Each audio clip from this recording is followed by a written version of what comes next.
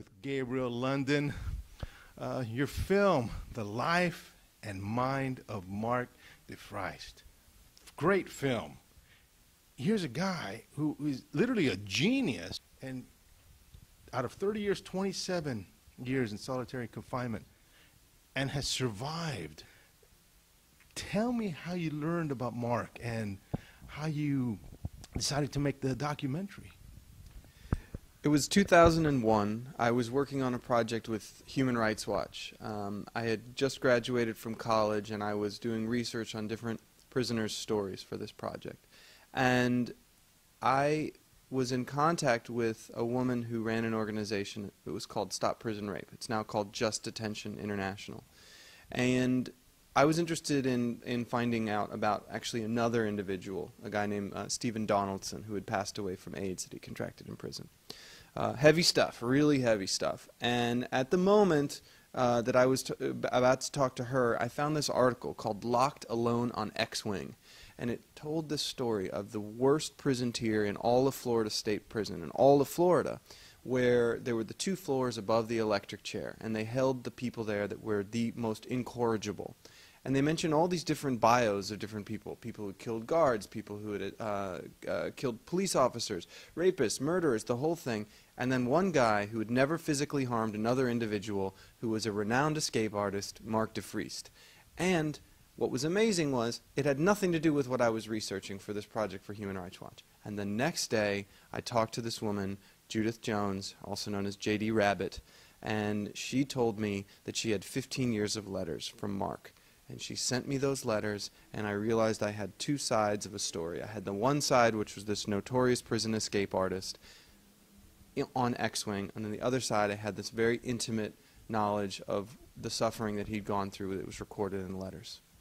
And that basically was the impetus of following the story and getting the documentary done? Or was it a momentary interest, and then as you learned more, the desire grew?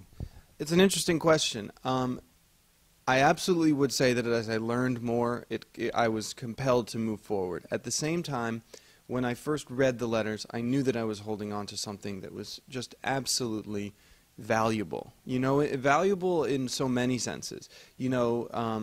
Valuable in this in the sense that it was a tract that recorded human misery, but also, again, what you said, the triumph of this person in solitary confinement. They were manic letters. They were incredible and vibrant, very live telling. I had been in correspondence with a lot of different prisoners for this project I was doing with Human Rights Watch, and many of them took me back through their history, and they wanted me to understand, how they'd gotten there. And there was a lot of violin playing, you know what I mean?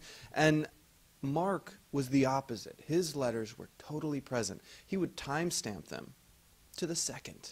He's a manic mind, so he would do, 9:47, 47 a.m., listening to this, Guns N' Roses, and then the next, Hotel California, 1979 or 1977, the best year of my miserable life. You know what I mean? It was just like so alive, and I just knew that I had to develop the project. And then, yes, as I learned more, I just said, wow, there's a lot to this story. Because you use animation. Use the timestamps. There's a scene in there where you see him listening to the music. Hey, I just had coffee. And how'd you get all that stuff? But besides all that, he talked about the little Walkman that he created. He goes, I created the Buttman for, which was a small little radio, which is, again, how fascinating his mind is, how brilliant he is. When you were, going through that, what were you thinking? Man, this guy's a genius, or what went through your mind when you, got to that point to see how he did these things? Yeah, I absolutely was, just fascinated by the fact that he could do all of these things. I am a good observer. I have an artistic sensibility. I don't have a particular mechanical acumen. I'm not somebody who is a gearhead in any way, shape, or form. Even the people that shoot, with me, the DPs that I work with, they all care about cameras and gear and all this. And I'm, very focused on, composition. And story. And it's just funny when you meet somebody and you realize that your destinies are tied together in some way. I mean, I really do feel like 13 years working with Mark DeFrist to help get this story out there, to tell his story. And you would think we would be in some way twins or something, but we're not. You know, he had this mechanical ability, this genius level. He's a savant, you know, from a very early age. He was able to do many things with electricity and with machines, and was known for being able to rewire the house and play, you know, his sister's phone conversations on a loudspeaker on the street. You know, like little things that people remember as mischief. And what's interesting is when you put somebody like that, who's mischievous, who's super intelligent, in prison, and they feel unjustly put there, there's going to be some issues. And yes, he was able to not only make those keys, but when they built him a custom cell above the electric chair that really was inescapable, he was in a place that had no TVs, no radios, no books, no magazines, no newspapers. There was zero stimulation. This is, and mind you, he was also not allowed to go out even for the 1 hour a week on the yard, because he was on something called Close Management 1, which is basically, you're a problem, we don't want to deal with you, we're just going to leave you here forever. And he made a radio because the guys on death row, when they would be executed, 43 people died beneath him in the cell. He would smell them. He would smell burning flesh coming through into his cell, into this closed box with no windows. And these guys, the porters, the inmate porters, would come by after the guys were executed, or even maybe in the days just before, and they would slide in through his food slot a Walkman, you know, like because those guys on death row, unlike the guys on X-Wing, were allowed to have a radio. And Mark found a way to take a one-sided circuit board from inside of a Walkman and solder the circuits onto two sides, add, as he said, a graphic equalizer and whatever else he needed to really pump it up, and then melt the plastic and resheath it. And yes, that is how he took the Walkman and made it into the Buttman. Just to know that he did it with nothing, like a MacGyver from back in the day, that just really took what he had. You know, it's amazing. You know, conspiracy theory here. You know, you look at someone who can do that and who is brilliant, because when you interview him, he's coherent. He speaks logically. He does say a few things here and there, but you know, not surprising being confined for 27 years. Do you think that someone somewhere along the line said, you know, he's a menace to society, he can topple, you know, part of the system with his brilliant mind. Let's keep him. I know I'm really pushing that out there, but you know, I'm trying to get grips of a guy who hasn't hurt anyone, who's been locked up, not even a danger to himself, but has been in confinement for 27 years. You know, any theories, even far-fetched on your, you know, on your part?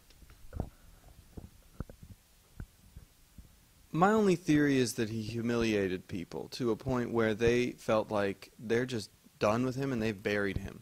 And the issue with storytelling and with bringing a story to the light is that now he's no longer buried. And now they have to acknowledge, really in its entirety, his character, his past, his present. And they have not done that thus far. They have very much been operating under the premise that he is infamous and he is doomed. And I don't think that his crimes, and we have people from the Parole Commission in Florida who say very clearly his crimes are not the type of crimes that you would leave somebody in prison for all these years. And it's his behavior. Well, his behavior has turned a corner. And, you know, this idea that we have to preemptively hold people in prison or preemptively, you know, strike other people before they hit us, that is a hallmark of paranoia on the part of the society. The society should know from looking at his record that he has not had a history of violent acting out, even when provoked, that he has a very defined moral code, and that in this case it is not a good, you don't hold people in prison preemptively. You know, you can't even keep people in mental hospitals preemptively anymore. You know, people have to be a danger to themselves or to others. So the idea that there's a big loophole that allows us to keep hundreds of thousands of people with, you know, questionable mental backgrounds in prison is just outrageous without real cause. You know, without them having specifically committed any crimes, but really because you're concerned that they can't have a perfect disciplinary record. Well, if you have mental illness, you have symptoms. You know, you have specific symptoms, manic outbursts, that kind of thing, that may cause you to say things out of turn. You know, but these aren't the kind of things that we imprison people for. At least I don't think so. Right. Well, we shouldn't, right? Who never knows the cracks? People fall through the crack. But you brought up the parole board, which is fascinating, because you have that in there at the end of the movie, and you have one of the panels actually speaking, and he says, "Well, you know, his behavior," and he goes on and on. We'll extend it another 12 months, and you know, throughout the film, you're trying to establish, look, there is a case that he's not mentally sound completely. You know, there have things that have altered him. Yet, here's a panel who had a chance to take that into consideration, but they didn't. You know, from your viewpoint, when you saw that, you were thinking, they just don't believe he's changed. You know, what do you think about that? I was shocked that there was,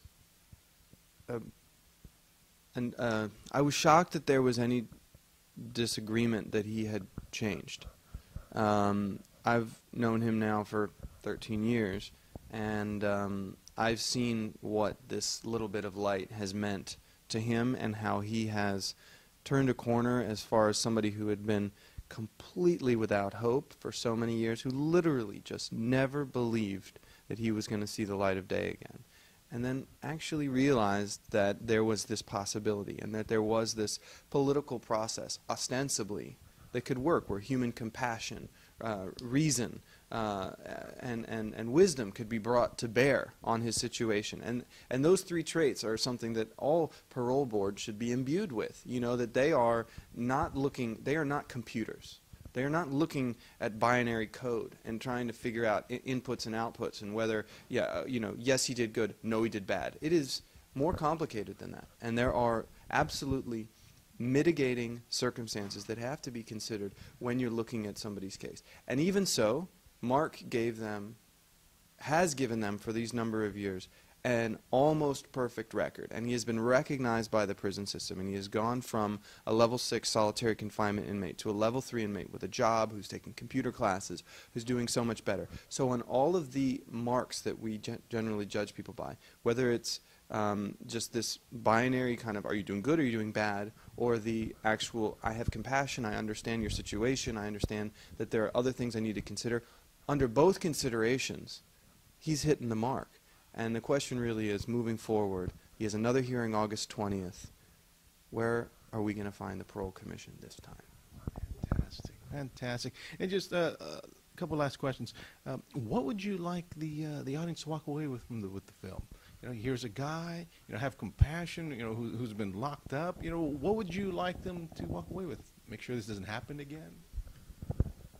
I want people to really walk away with a sense that they've gotten to know Mark DeVriest. I want them to feel like they have not seen a filmmaker sort of pouring pity on a man, but rather that this man has actually had a chance to voice his story, and the people around him have had a chance to have their stories told. And it's important to me that the filmmaking be a platform as opposed to a kind of a political grand gesture. And I think what was most important for me was that people would be able to laugh with Mark. He's a funny guy. It wasn't most important to me that people would come out raising the flag, on his behalf, although I think there's some of that comes out. But I think that when I hear audiences laughing with him, understanding that he's survived all those years in solitary confinement with a sense of humor and a sense of humanity, that matters. Amazing. Gabriel, thank you for taking the time, and a beautiful story.